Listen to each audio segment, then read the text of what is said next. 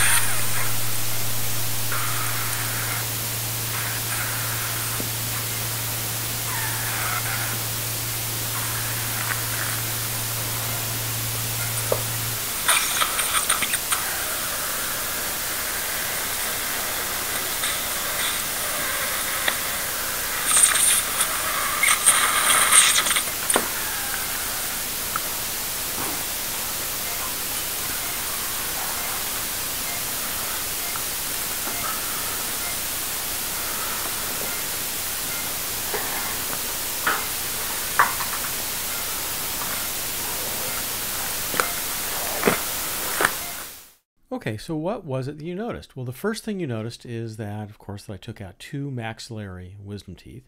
And if you were paying attention to the timeline on the lower left corner, you would see that from the time of injection to the time that I was finished was 3 minutes and 25 seconds. Now, if you were watching closely, you'd say to yourself, hey, wait a minute, this patient's under general anesthesia. I see a nasal hood, and he started working almost immediately after he gave the injection of local anesthetic. And of course, in normal everyday practice, if you're not doing general, you're doing this under local, you're not going to start doing surgery immediately.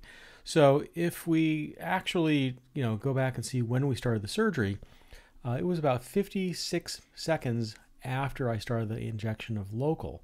And so if you want, you can just sort of deduct that from the total surgical time if you want, and say that in effect, once the local anesthetic kicked in, the actual surgical procedure was only about 2.5 minutes in duration.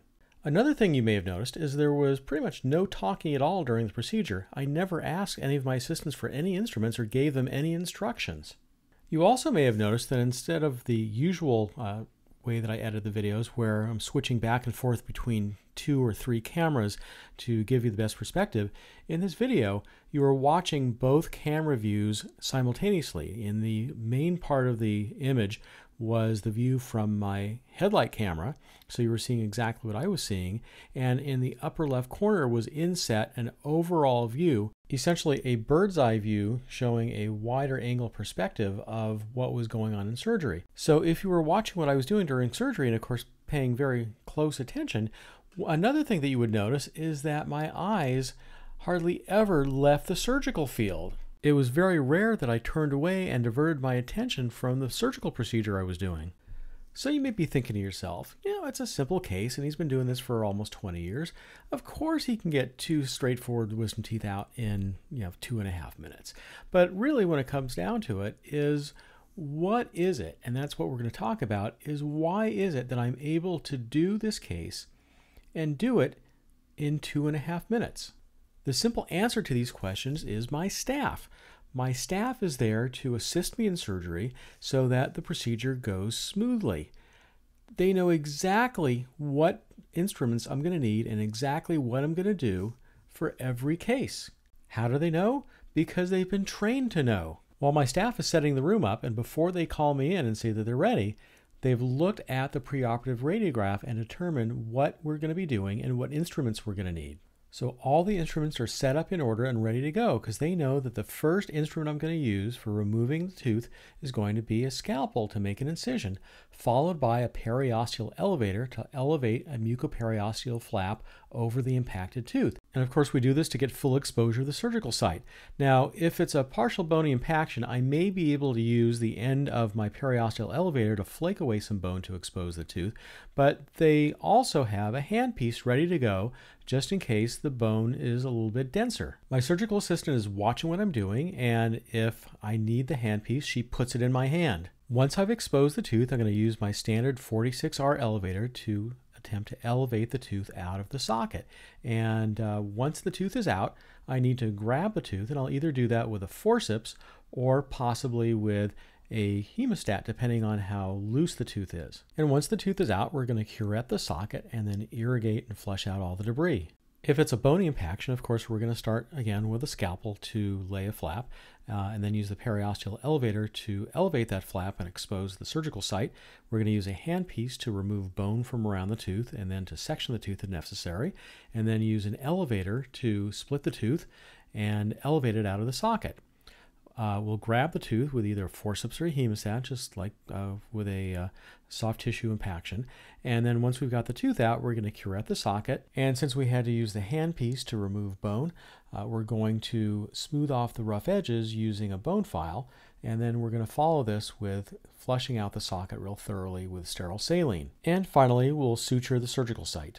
So how was I so lucky to get such a good staff? Well, first of all, I took good people and I trained them well to assist me in surgery. And what was critical as part of that training is that when we do surgery, we're doing the procedures the same way every single time. So they don't even have to think about it. They know exactly what we're going to be doing in exactly what sequence in order to be great assistants.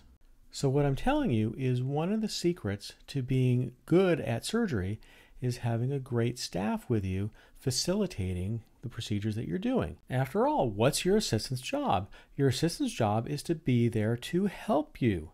And if they're not helping you, then they're making the procedure and your surgery more difficult. So it's incumbent upon you to have them well trained so your surgeries go smoothly and are less stressful. And you do that, as I mentioned, by getting in the habit of doing procedures the same way every single time so they know exactly what it is that you're going to want next.